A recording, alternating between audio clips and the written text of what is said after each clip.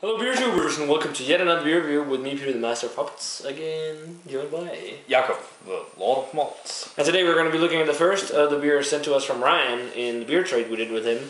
And this is from Stone. It's the collab Stone did with Jason Field and Kevin Sheppard, who back in 2011, I believe, won the homebrew competition to brew beer with Stone. And then Tröegs collaborated too. And it's a Stone... Jason Fields and Kevin Sheppard, Tröegs and Stone, Cherry Chocolate Stout, aged in rye whiskey barrels. And we reviewed last year, actually. Ryan also, we did a beer trade review. He sent the regular version, which was pretty good.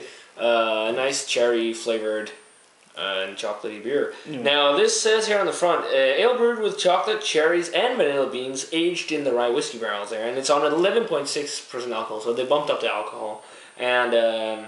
yeah, there's some info here on the back, but I'm not going to read it aloud because, as with most Stone beers, it's like books. But yeah, should be interesting. I've only had one beer in this Stone Quingenti Milliliter series, which was the macadamia nut.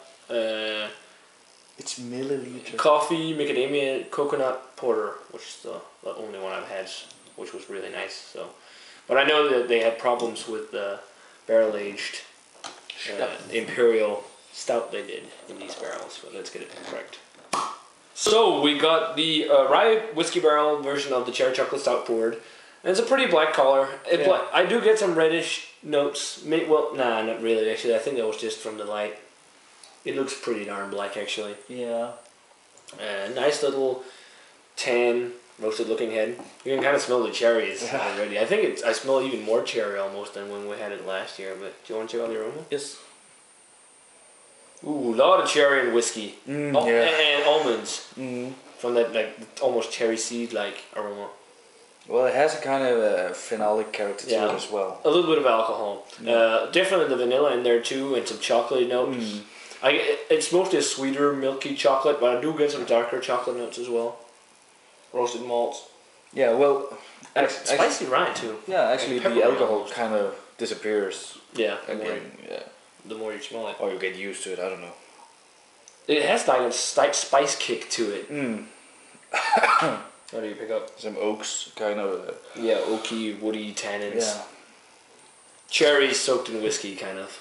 I always say raisins, but this is more cherry dominated. There is a little bit of dark fruit, but I'd say it's definitely like black cherry that dominates the aroma. But it smells really nice, actually. Yeah. That spicy kind of almost rye-like notes. Smells really tasty. Yeah. Let's give it a taste. Cheers.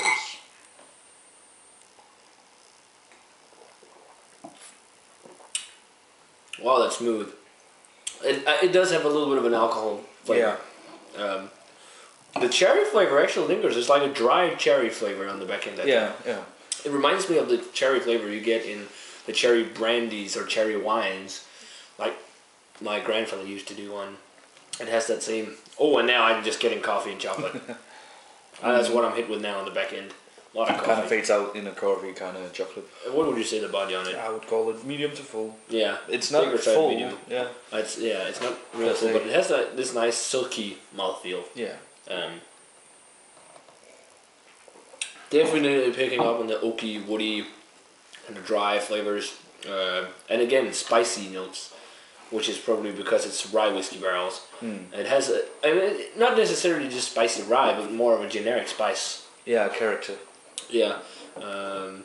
Definitely also getting the vanilla and the almondy flavors. Yeah. So we've been sipping on the Cherry Chocolate Stout. And it's a really nice variation of the regular Cherry Chocolate Stout.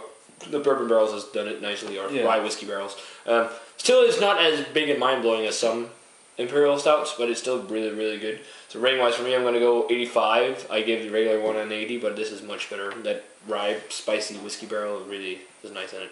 Yeah, well, I'm pretty much right there with you. I'm going to give this 85 as well. I gave the regular, I think, 83. Yeah. So, yeah, this is better, definitely, but other than that, a little more mouthfeel would probably have given this a better appeal. Yeah. This is only the second beer I have in the Quingenti Milliliter series from Stone.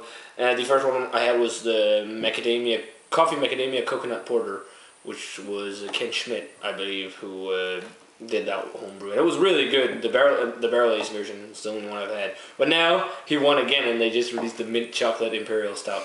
Man, I want to try that, but we don't get that stuff here, so that kind of sucks.